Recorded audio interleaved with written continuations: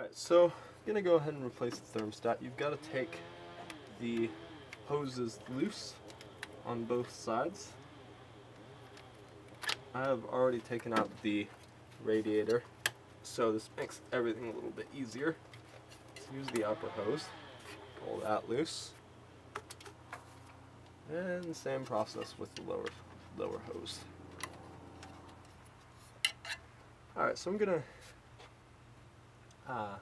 take the fan blades off just to make it easier to get to the thermostat. I don't think this is a necessary step, but it's an easy step with the radiator removed. I'm just going to grab this, not by the blade itself, but kind of down here, and using a T30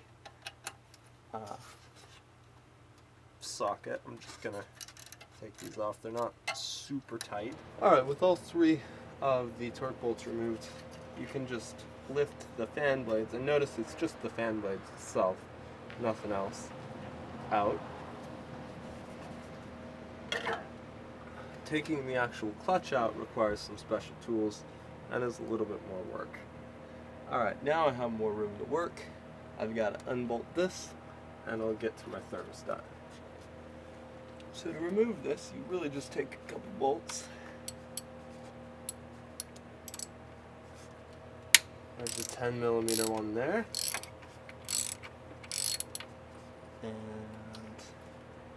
a 10mm one right there underneath it.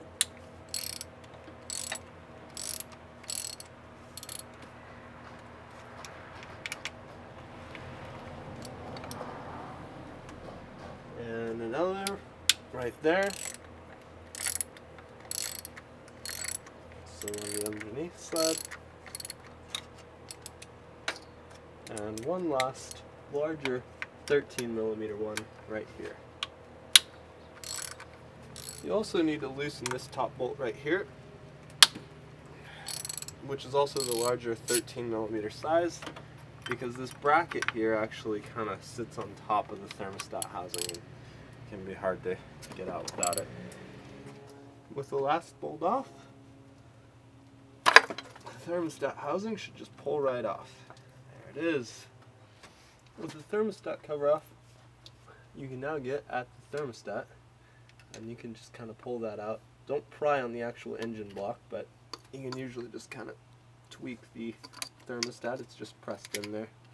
Alright, I've taken off the thermostat cover here, and the old thermostat. It was really stuck on there. You'll notice that the thermostat cover I have is aluminum.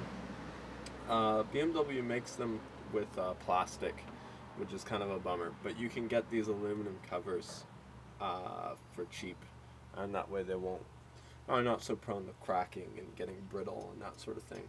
So it's definitely a worthwhile upgrade when you're doing this. Now, here's the new thermostat. It's an OEM thermostat. Didn't want to save money on something that was as important as a thermostat. Most parts on all E36 cars are the same, but with the thermostat, they actually changed the temperature of the thermostat halfway through. So on the later E36 cars, like my 98, it requires a 32-degree thermostat. But some of the earlier ones require a slightly different, slightly cooler one. So you just have to pay attention to that. Now there is an arrow on the top of this thermostat.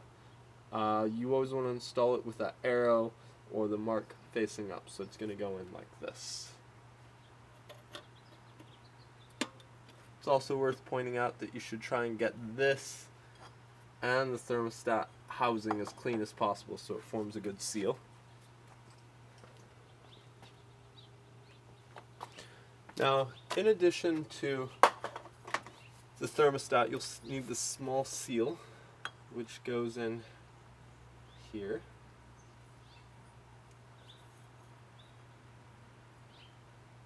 There we go. So that fits right in there for that part. The thermostat has its own seal, and then you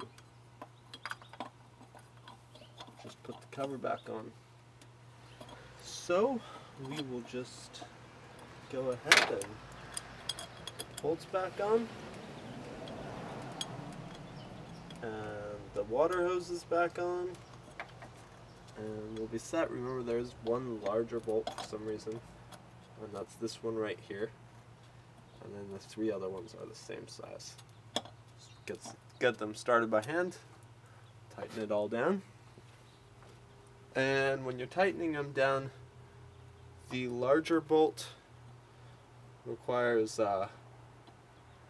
22 Newton meters, and all 3 of the smaller ones are torqued at 10 Newton meters, if you're interested.